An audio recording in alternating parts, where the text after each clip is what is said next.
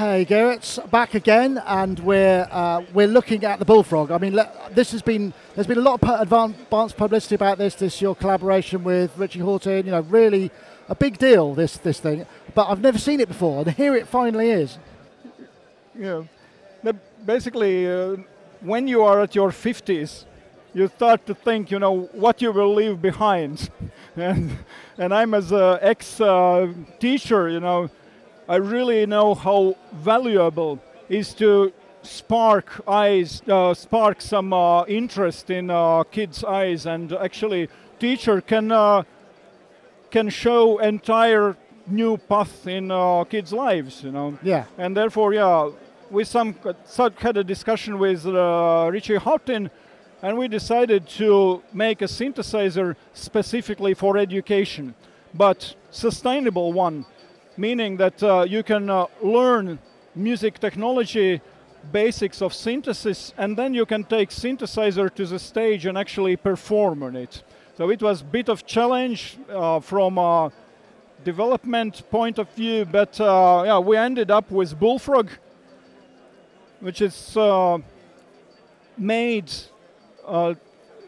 considering first attention span of today's kids. Therefore, we have color-coded modules, and entire design of the synthesizer is kind of step-by-step going through each stage of classical subtractive synthesis. Yeah.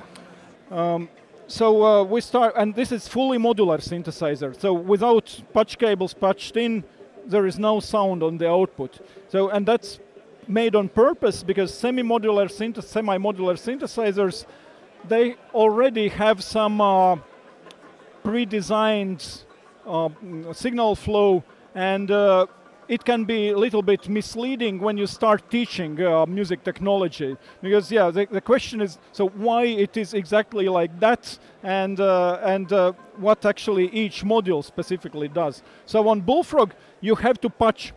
So basically we have an oscillator and a mixer.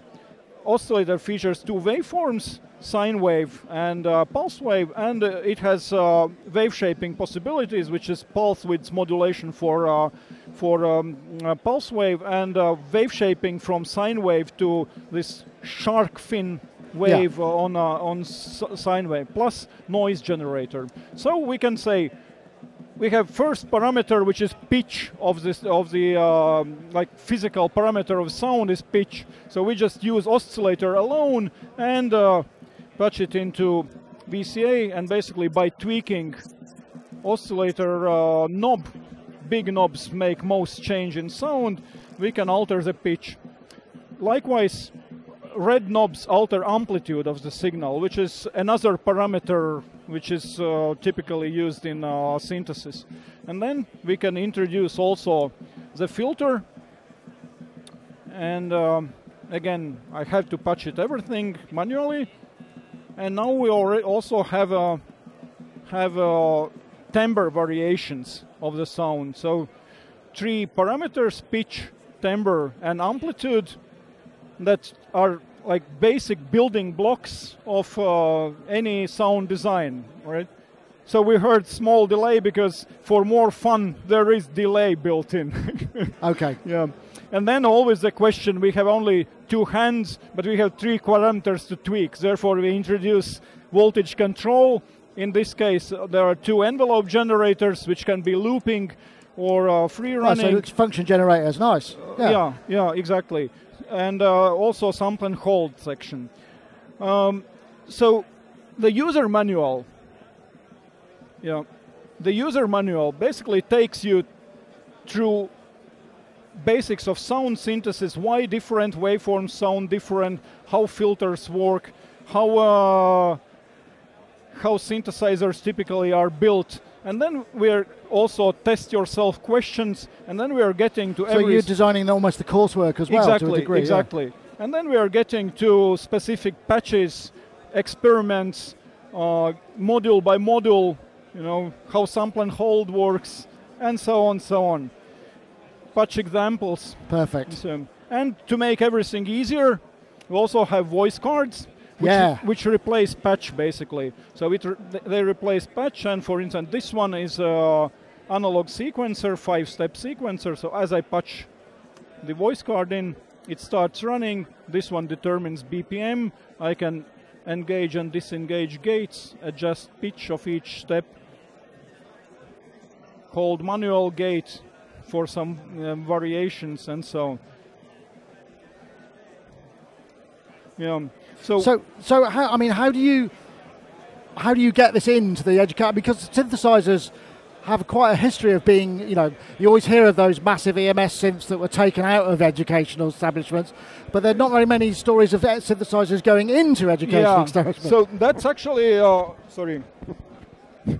that's our ambition actually, to get back synthesizers, physical synthesizers in schools, not only on after-school lessons, but really on institutional level, because we have to admit that 99% of music that kids are listening is electronic music. Yeah. And, you know, I run some workshops with kids in schools, and, you know, to see this spark in their eyes when they really get hands on an instrument which makes music as they love listening, it changes everything, both for kids and for teachers, because teachers also want their students be excited about what they teach. Exactly. So I mean, you must be trying to hit as low a price point as possible to be able to make it viable from schools, because most schools, certainly in this country, are troubled with funding issues, and it's hard. That's of course long-term project, and we start with some test schools in selected areas and see how it works and so on. Also, we have a teacher's version, which is XL. Oh, this nice. Big, like that's already collectible, right? Yeah, so teacher can have a really visible tool in front of him, and and students have each two students have smaller one. I really hope that our government will hear us, and that really in some not that distant future we'll have more schools having Bullfrogs. Well, I guess that's the thing. Having a big name like Richie Hawtin involved helps amplify that whole kind of message as well, right? So, Rich, I guess I guess having a big name like Richie Hawtin involved helps amplify that, right? Obviously, because Richie, he is a big name, and